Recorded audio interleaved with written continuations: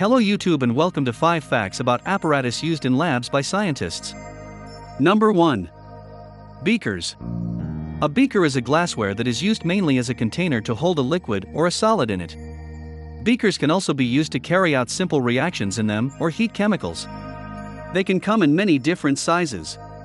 For example, there are 250 milliliters beakers and 500 milliliters beakers. Number 2. Conical flasks.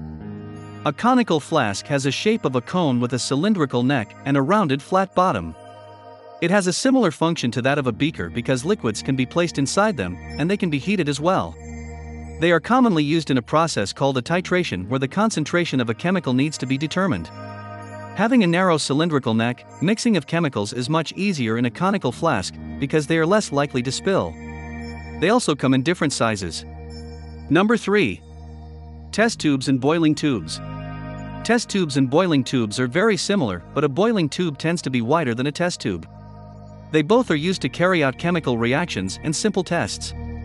From the name, you can tell that a boiling tube is more ideal to heating or boiling different chemicals when compared to a test tube. Since a boiling tube is wider, then it is easier to heat chemicals while reducing the chances of bumping. Bumping is a process where a chemical is heated so fast that it can be expelled from the container. Therefore, a boiling tube is much safer to heat in it. Both test tubes and boiling tubes can be held in a test tube rack so that they can stay upright without falling.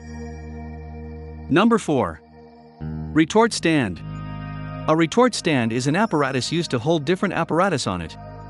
For example, a retort stand can hold a boiling tube or a test tube firmly. Retort stands too are used a lot during the process of titration. Number 5. Bunsen burner.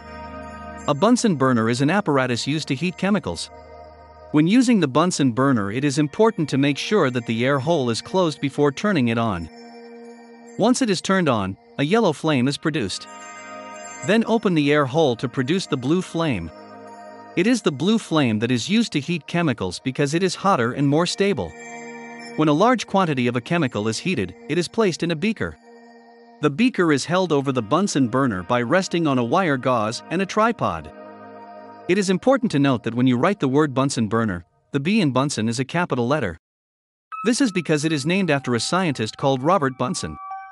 Which science apparatus did you find the most interesting? Let me know in the comments section below. Also, don't forget to comment, like and subscribe if you enjoyed today's video. You can check other interesting facts by clicking on one of the videos shown in the middle of the screen. Thanks for watching and I hope to see you soon.